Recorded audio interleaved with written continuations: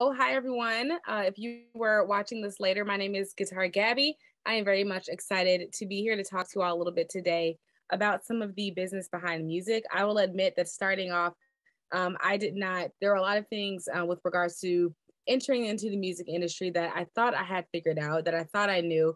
But then as I started really building onto my trajectory and figuring out what success would look like for me, there were a lot of things that I realized I needed to know in order to have a long term, strategic, fruitful career inside of the entertainment industry. So, I want to share some of those things with you all today. And I'm going to just go ahead and switch over to our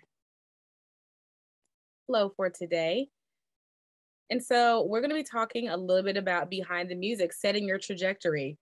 Trajectory is, I think, something that is very important no matter what industry you're in. But trajectory is really just figuring out a way to set yourself up to be on the path of success. Part of that's going to be setting goals for yourself. Part of that is going to be being realistic with yourself about some of the things that you might or might not be good at and how you can leverage the support and strengths of others around you, your fan base, your team, and friends that will really help to contribute to a bigger goal, a bigger vision. So, this is actually a beginning activity that I think any of us can do. And I would highly recommend revisiting some of these questions or revisiting this activity that we're going to do right now periodically throughout the coming years and periodically even, over the coming weeks. But one thing that I really had to sit down and figure out and ask myself was what part of the entertainment industry am I interested in being in? At first I thought that I just wanted to be a musician. I thought at one point that I wanted to have a band and tour around the world. And I thought that all of those things would be happening in silos. Little did I know I would be able to do all of those things and then some.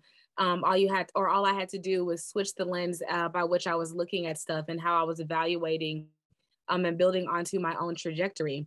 And then the second part of that to think about is what led you to music.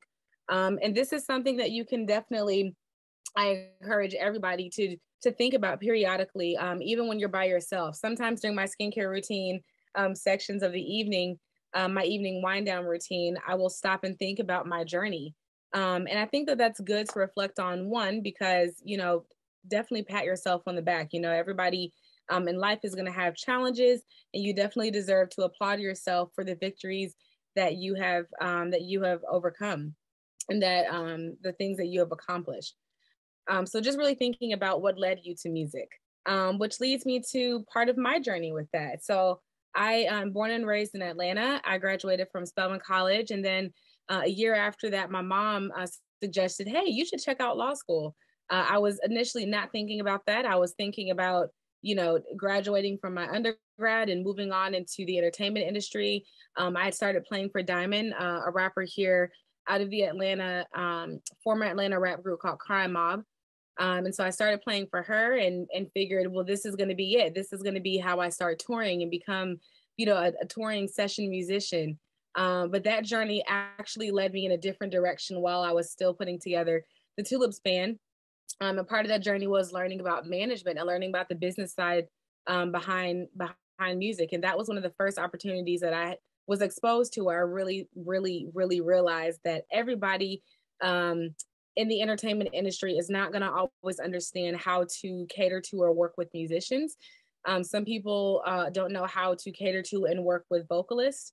All of us, while we're all creative and inside of this massive creative space that we know as the entertainment industry, figuring out how to pivot your strategy again and figuring out how to get people on your team that know how to communicate with you and then be able to turn around and communicate with someone different on your team is definitely a skill set that you have to learn no matter what part of the industry you're in. And the other side of that is learning how to be strategic, learning how to think strategically, learning how to observe things that are happening in front of you and seeing things from a different lens so that you can make an informed strategic pivot to continue moving and continue building onto what it is that you're currently building onto. So that led me to going to Vermont Law School. And from there, I started taking additional learning credits and got certifications in intellectual property from Yale's Law School, Yale University Law School. And from there, I'm just continuing to build onto the TxLips Band. which to me is just really an important space for women and gender nonconforming musicians worldwide to participate when they want, when they can, and however much or however little capacity they would love to participate in. The TxLips Band is really just that inclusive, diverse space for everybody to come contribute to a common goal of putting something good back out into the world through our creativity. So that's led me to becoming a writer for Guitar World magazine, She Shreds magazine, and also being on the board for Girls Rock Asheville and the Girls Rock Camp Alliance. And then a couple of years into my journey was blessed to be able to join the Recording Academy. And I have to add this really quick in there because I recently just announced that I'm running for a governor position on the Recording Academy Atlanta chapter board of directors. So I'm really excited to be running that race. And then additionally, just coming on as the diversity editor for Guitar Girl magazine and talent and outreach acquisitions internal consultant. No, that's a mouthful, before a conservation-based organization called ACE. And we'll talk a little bit more about the TxLips Consulting Group and a couple of different legs of the TxLips Band. But I first want to start with who are the TxLips Band and what exactly is our mission?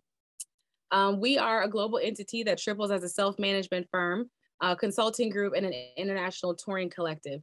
Everybody inside of the TxLips Band on the executive team and the musicians are called the TxLips Gang. And we are all a group of professional women and gender nonconforming folk that challenge the equality of powers in every industry. That's really important because we do believe that representation is power, not just for ourselves, but for young people like yourself and others that you might know that are following in our footsteps. And we're following in the footsteps of those that came before us. So one thing that that's very important to us is giving back to the communities that we are a product of, and just sharing knowledge because knowledge is power. Which brings me to our mission, which is to inspire diverse rock stars worldwide to challenge the boundaries set in various industries. We do this by providing direct access to music, business, and legal education of marginalized groups.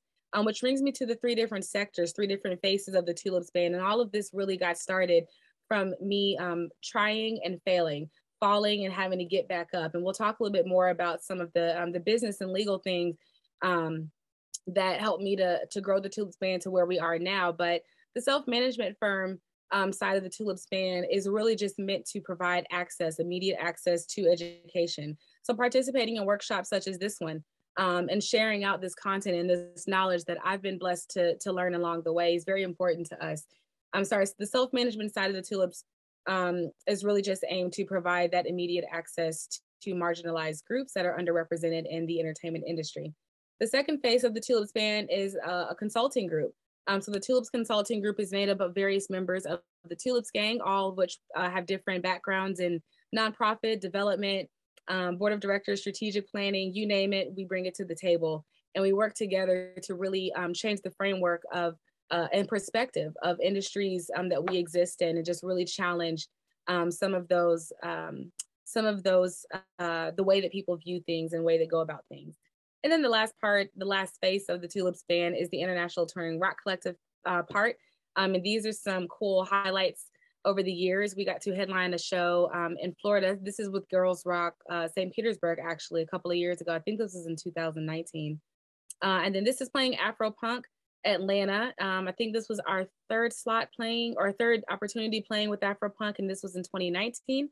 And then our most recent opportunity here was playing the Women's Reproductive March here in Atlanta, Georgia last year. So I want everybody to spend a couple of moments in your spare time figuring out what exactly, going back to that question that we led with, which is what parts of the entertainment industry are you interested in, and figuring out what things you're passionate about within that. But the second part of that is going to be figuring out a couple of things that you're passionate about that have nothing to do with music. And there's a reason for that. We'll come back to that in a minute. And all of that really, when you pull all of those things together, I like to call that finding the intersections of your passions. I'm using myself as an example. I mentioned earlier that I was very much interested in music at a young age, but I was also interested in conservation. Going to Spelman and Vermont Law School, both of my degrees were rooted in conservation and environmental law and policy. And I, for a long time, was kind of put in a mental box in school, and just being out in the world where I felt society was telling me as a young Black woman that I had to pick I had to pick something. I had to pick one. I couldn't participate in different industries. I couldn't do different things that I was passionate about. You only get to pick one and you better do good at it. And that's kind of the narrative that was painted for me as I started my journey. But I quickly realized that there are a lot of people like myself that are creative, and that have more than one thing that they're passionate about. So what happens to those moments? What happens to those people when we're able to take the intersections of our passion for zoology or conservation and mix that with your passion for music or your passion for painting? What happens when you combine all of those things? Um, in my opinion, you create well-rounded, diverse, inclusive spaces where people are able to thrive in all of who they are, and not just one part of who they are. So I would love everyone to just spend a couple of minutes really sitting down and writing out, one, what are some of the things inside of the entertainment industry that you're interested in? That could be from management. It could be to being a session musician. Perhaps you want to be on the A&R side. There's so many different sectors of the music industry. So take some time to figure out what are those areas that you're interested in. And then the second thing is figuring out what are some things that you're passionate about outside of music. And then through the rest of this agenda, we're going to work together to figure out how to find the intersections between your passions, and then figuring out how to protect that art, and then figuring out how to do that, from how to set up your business to create the long-term sustainable trajectory that you need in a vicious music industry, and then figuring out how to protect your art, whether that's by yourself, filing as a solo dolo type of work, or if you're going to be working with people, other people, whether that's bandmates or it could be future business owners or business partners, but figuring out how to go about protecting your art. And then we're going to look at how to strategize for the future. So just starting with some of the why, like a lot of people have asked, hey, Gabby, what are the perks of being self-managed versus just getting with a label? I mean, everybody has this desire, in the music industry to go viral, especially now with the social media age, but everybody has this vision of going viral and getting signed to a label and, getting this advance and having all this money and the fame and the success and the followers on social media and the blue check marks. But the issue with that is that one, there's no such thing as free money. All of that advanced money that people are getting through, depending on the type of contract that they sign, but for the most part, getting into some of those types of 360 deals, for example, in the music industry, really put you in a position where you, one, first and foremost, have to pay back whatever advance you are given.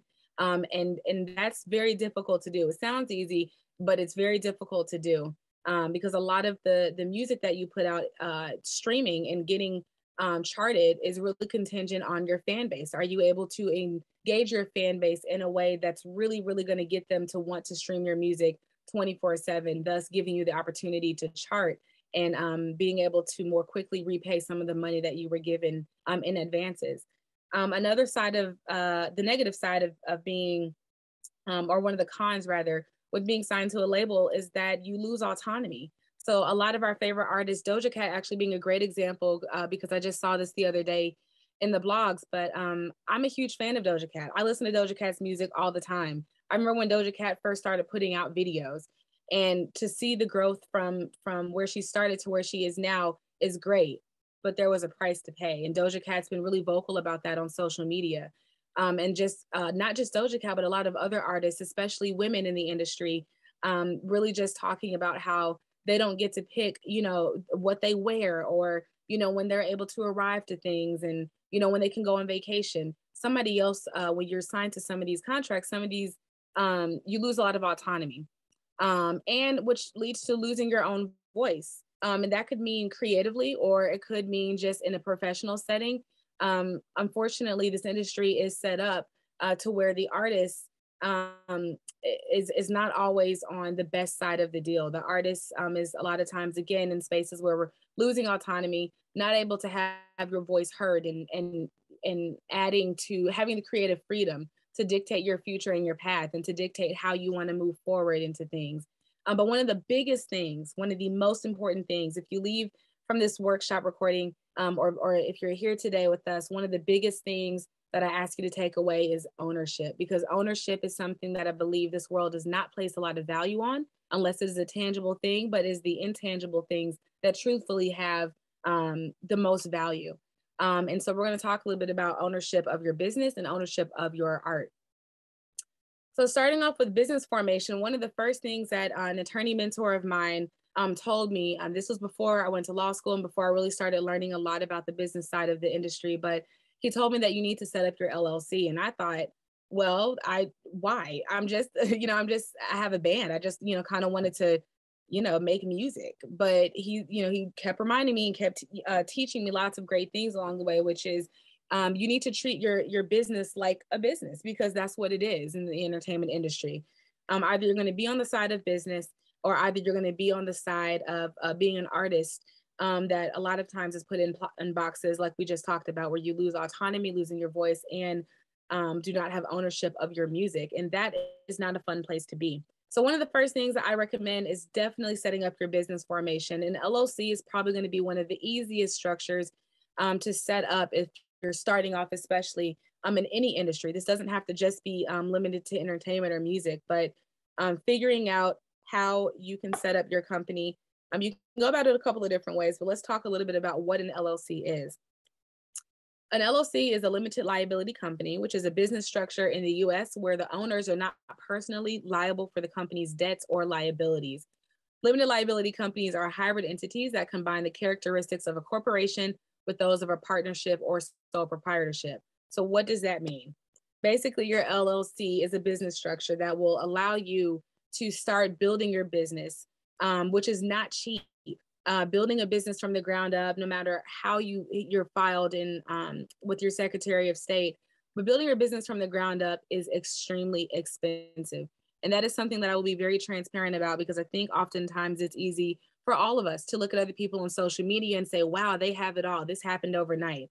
But the truth is that this started 15 years ago when I first picked up the guitar, when I first started wandering around and tried to figure out what part of the industry do I even want to be in? And what are the things that come along with that? What am I going to need to know if I want to take this path of setting up and running a business? And what exactly does that look like? What does my business plan look like? And how much money is this going to cost? And it's expensive, from rehearsal spaces to studio time to rentals to insurance to gas to per diems to outfits. It costs money to set up and run a business. But if you're set up like an LLC in the United States, you will not be personally held liable for the company's debts. And so that means when you go to file your taxes every year, of course, you'd be sending in all of the information and receipts that you have been collecting over the years. If you've been tracking payments that you pay out to musicians, really just tracking all of those things and collecting those receipts. And when you go to file your taxes at the end of the year, your accountant will be able to help, or should be able to help you figure out how to offset some of the cost that you had to dump into your growing company that has yet to receive or has yet to gotten into a system of revenue. So your LLC is a great starting structure that a lot of people use to set up their businesses in the entertainment industry. Along with that, why are LLCs great? Because a lot of the debt, like we were just talking about, all the expenses that come with setting up a business, but a lot of the debt that owners are not personally held liable for can be written off at the end of the fiscal year on your taxes. But it's very important to make sure that you're tracking these things and that you are keeping up with your receipts. So from this slide, if you had any takeaway to write down, the takeaway would be an LLC is a limited liability company. And the second thing would be to keep track of your receipts and any money that you dump into setting up your business, from your trademark fees to your LLC fees to going to Target to purchase business supplies and Post-it notes. Collect all of those receipts, spend some time putting those into some sort of spreadsheet or tracking system. So that way at the end of the year, you can write all of those things off at your taxes and continue to grow from there. The last thing that I will write down from this slide, or the third thing that I will write down from this slide, is how do you even do that?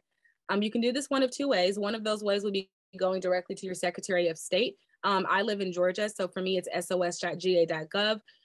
But if you are in a different state, you would just type in Secretary of State for your state. You could say Michigan or Colorado, and just go to your Secretary of State website, and then you should be able to see a tab that will say something along the lines of business setup or setting up a business in that state. The second way that you can do that is by going through a third party. And a third party is going to be someone like an attorney or a lawyer, or going through a third party entity such as LegalZoom. The downside with that is that it costs a lot more money. I'll be honest with you. It costs a little bit more money because you are having to pay a lawyer time to go in and set that up. But the plus side of that is that if you're not confident or not sure that you know what's going on and making sure you have all the correct information the first time you set up your LLC, then paying a third party consultant or going through LegalZoom, for example, will really help you to make sure that you have all of those things, your T's crossed and your I's dotted the first time instead of having to go back and redo things later. So in summation, the first thing you're going to write down is what a limited liability LLC company is. Second thing you're going to write down is that if you keep up with your receipts and all your expenses, you can write those off in your taxes at the end of the year. And the third thing that you're going to write down is how to set up your LLC. And you can do that through either a third party entity like LegalZoom or a consultant, or you can do that by going directly to your Secretary of State. So you have your LLC set up. So now we got to figure out if you're a musician like I am, then you write music, or if you are a writer, like for a magazine, or if you write books, or if you're a painter, all of these are creative forms of intellectual property. So we have to figure out how do we go about protecting our art now that we have our business set up.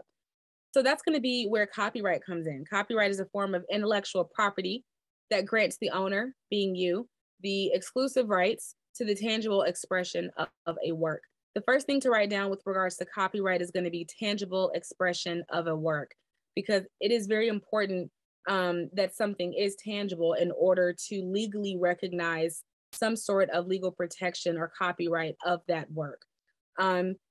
Technically, when you come up with an idea, like right now, I'm gonna da da da da da. So I just came up with a song. Is that song mine? Yes, because why? It came out of my head. It was an idea that I just came up with. However, the issue with that is that me singing that exact same tune out in a public forum without any sort of legally recognized protection gives me exposure or vulnerability, rather, the bad kind of vulnerability, to someone else taking that work and saying that it is theirs. Is it right? No.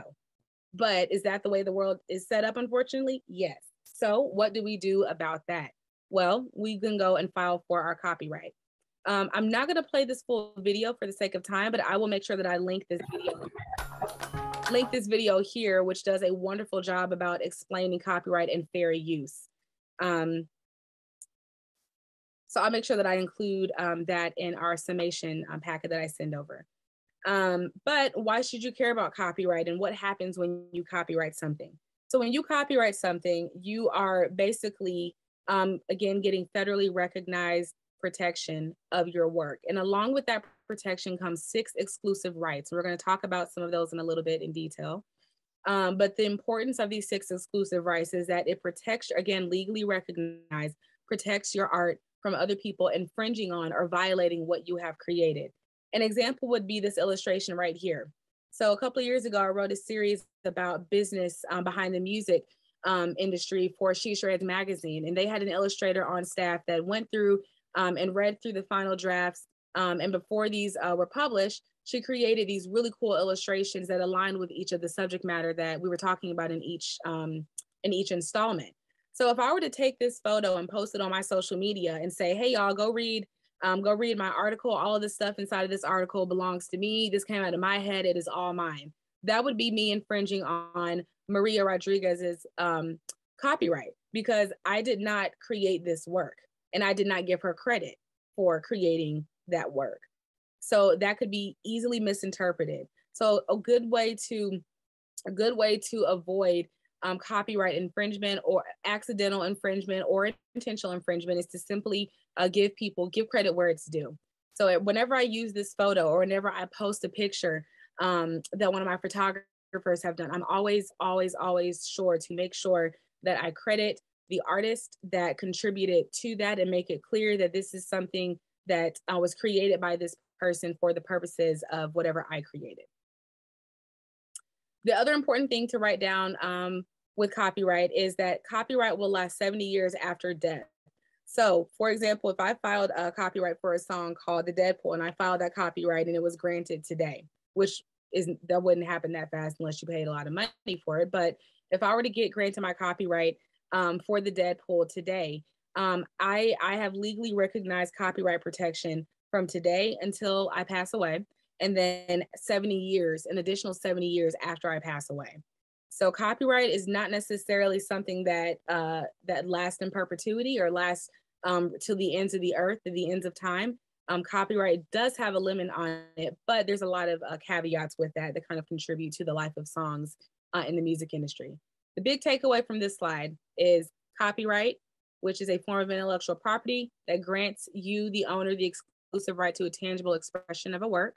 And the second thing you want to write down is give credit where it's due.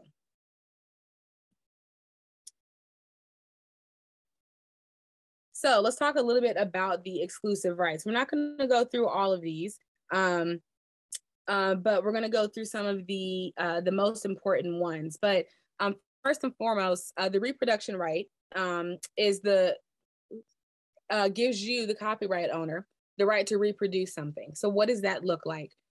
So I have a song called The Deadpool. I released The Deadpool and somebody out there wanted to reproduce the song because they heard it, felt inspired by it, and wanted to reproduce it, remaster it. They have to get permission from me because I'm the copyright owner and I'm the only one that has the permission to say yes or no, you can reproduce my song.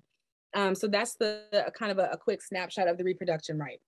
Second one is going to be your adaptation right, which gives the copyright owner the right to make and authorize the making of derivative works that are based on the copyrighted work. So what does that look like?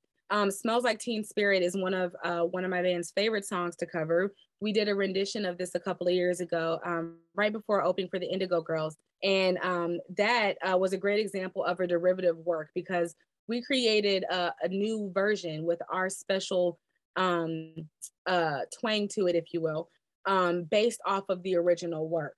So in order for us to then take the edition that we made, the rendition that we made that we loved oh so much, and we wanted to make it accessible to the general public to be able to stream, we had to get, what we're going to talk about in a little bit, we had to get permission from the copyright owner, being the label that owns Kurt Cobain's music. And we had to get what's called a mechanical license through the adaptation right to get permission to sell our version that was derived off of the original work to the general public. So in summation, the adaptation right is granting the copyright owner the right to authorize the making of different works that are based off of the copyrighted work, the original work. Your next one is going to be your public distribution right, and that grants the copyright owner the exclusive right to distribute copies of the work publicly or authorized distribution.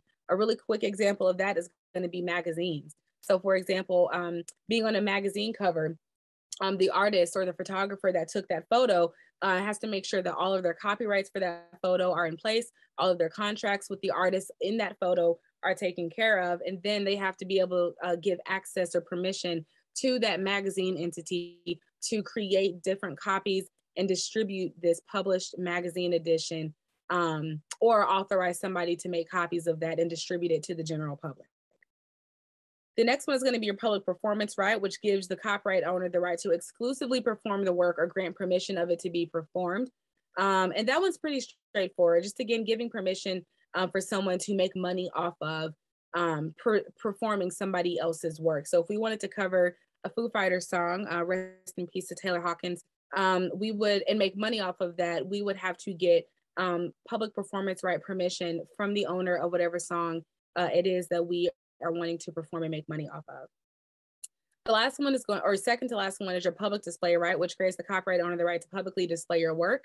A great quick example of that is going to be if you're an artist and you have a canvas, a beautiful canvas that you painted, and you want to display this work in a museum that is open for the general public to purchase tickets to come in and see the works on the wall. You as the artist have the right to say yes or no, you want your work to publicly displayed. Again, one of the key factors in all of these things is that, well, let me not say that because it depends.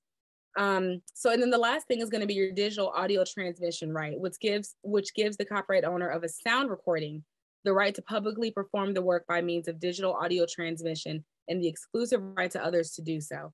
So me as the copyright owner granting someone else permission to publicly perform a sound recording of one of my songs, for example, in a digital audio transmission way. So a lot of times that really, very relevant to television performances or getting sync licenses for songs that are placed in different types of um, uh, movies and TV shows.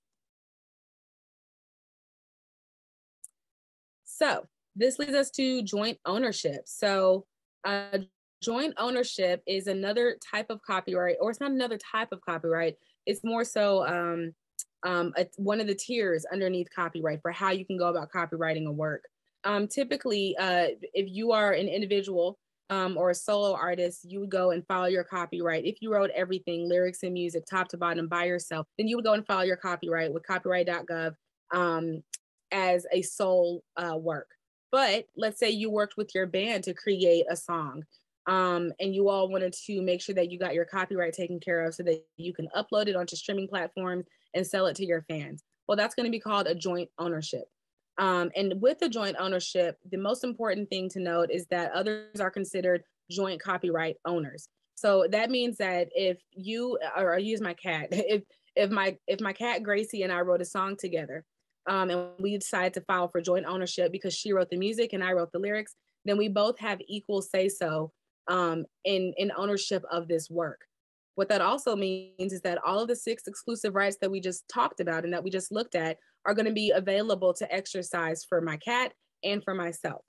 So with joint ownership, both parties or all parties that are involved have equal access and equal say so and equal participation in exercising the 6 exclusive rights that come along with registering that work.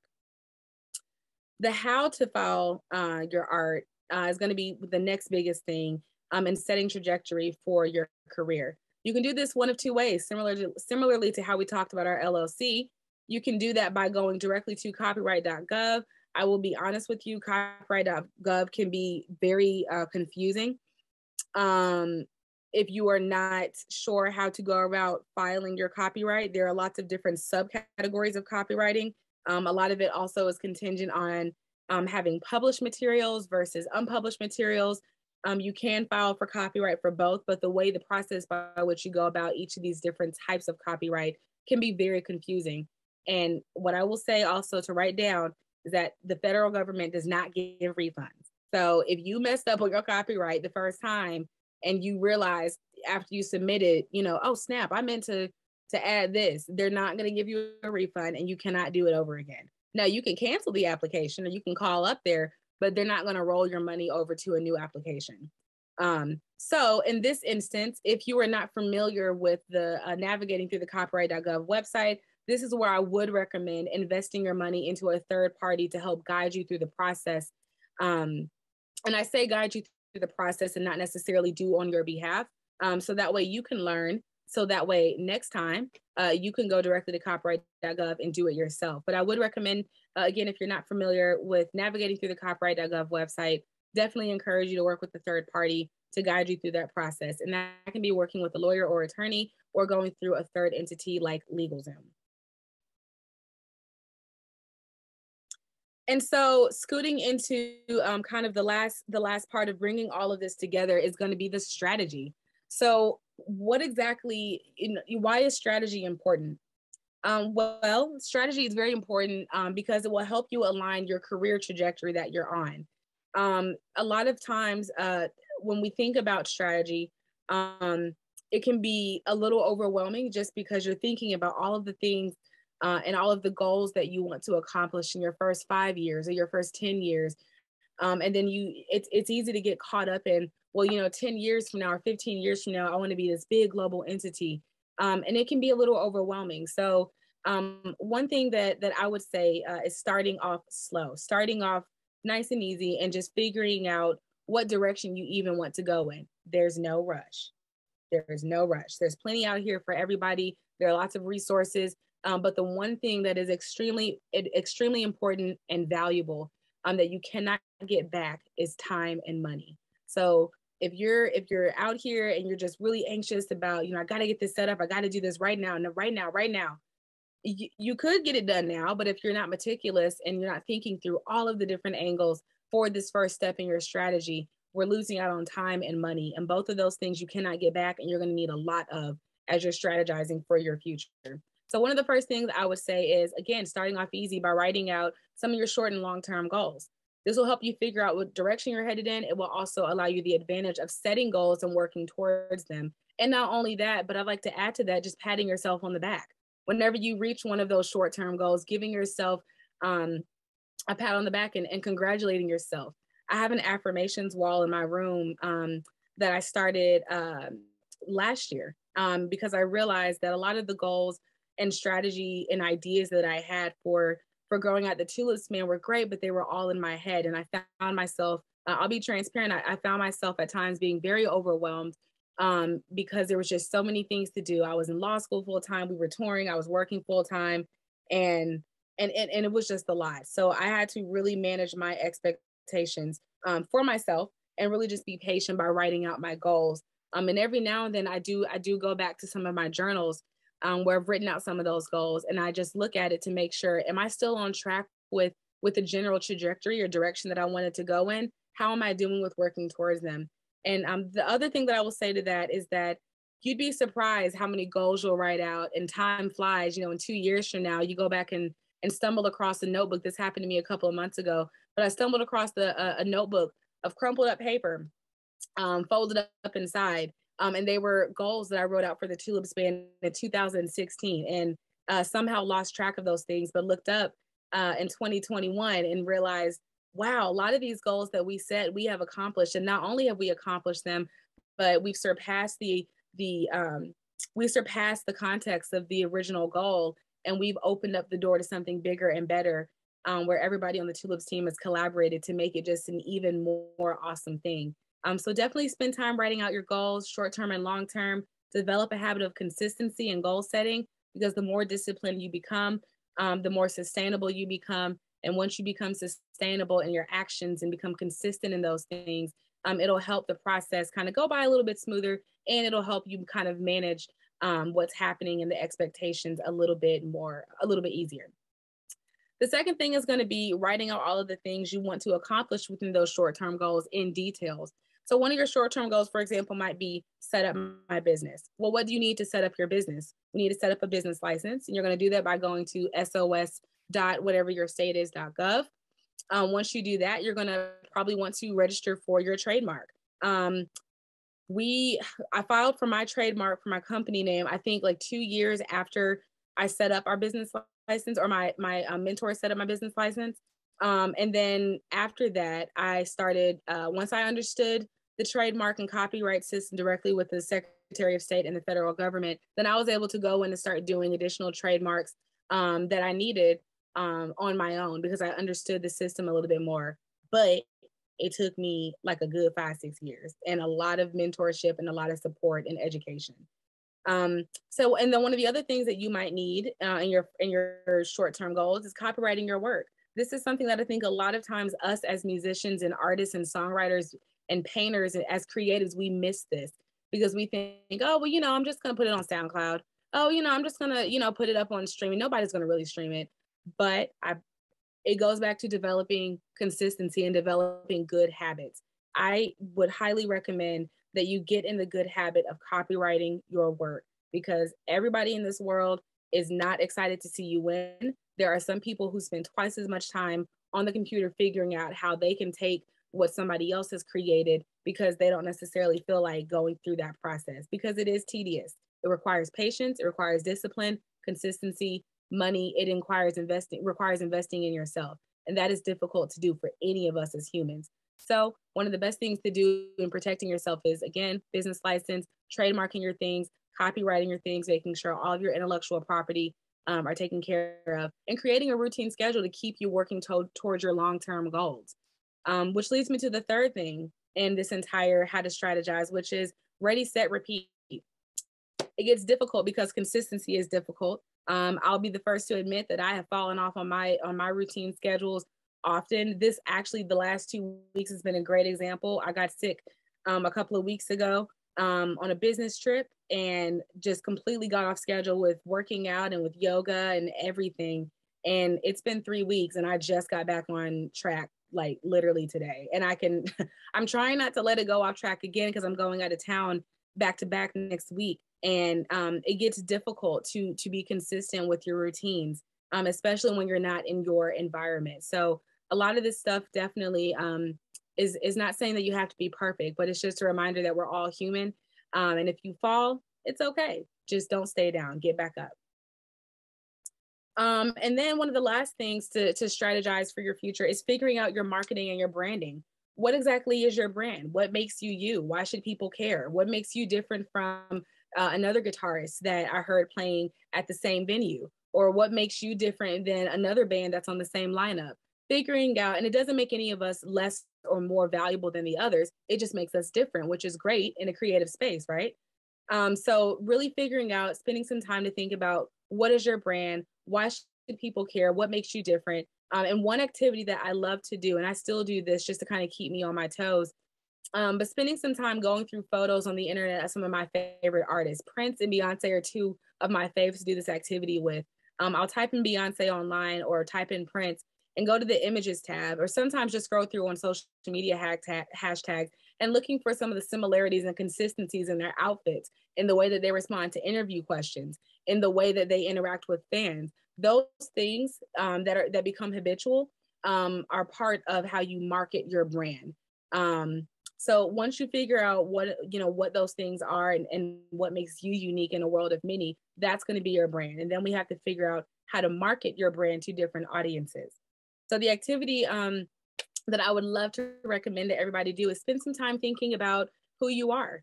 Journaling is a great way to figure out some of these things as you're setting your long and short-term goals, but figuring out who you are, what people on the outside see when they hear your music or when they see a photo of you. What message do you want to convey to your potential audience? Do you represent things that might relate to certain demographics of people? As a Black woman, there are certain perspectives and optics of my experience that when I share on social media, I know that other Black women will be able to relate to. But then there are also moments where I'm talking about being in a professional context and just being a woman in a professional corporate environment that I know other women out there, no matter what their race or ethnic background is, can relate to. So you got to figure out how to convey who you are and what you represent and how you can relate to other people of different audiences.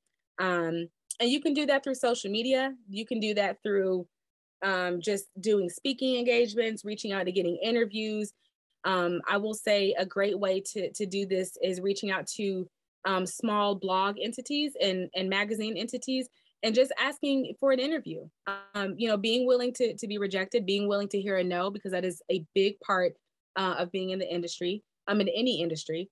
But figuring out ways that you can kind of get more involved in the press and marketing space is a really, really, really big advantage, because what's going to come with that is a lot of the same questions being asked to you different ways, and it'll give you the opportunity to really figure out how to answer a question about who you are and what brought you to music with one audience, and then figuring out how to switch up that same response in a different context to a different environment of, let's say, younger people. So get creative and figure out what your marketing, what your branding is, and how to convey all of those things to your audiences.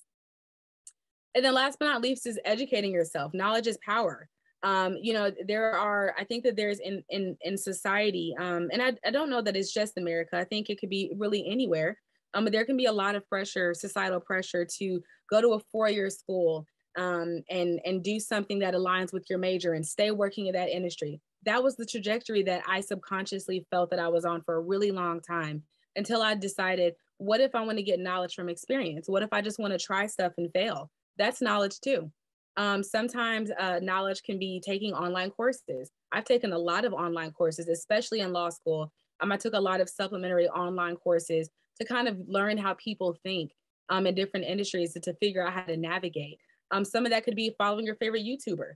I follow a lot of YouTube bloggers because, and some of the time it's funny, sometimes it's trash YouTube, and sometimes it's business YouTube. But all of it is important because it shows you something that you can't always get in a textbook or at a 4-year college, which is learning how to interact with people and learning how people think.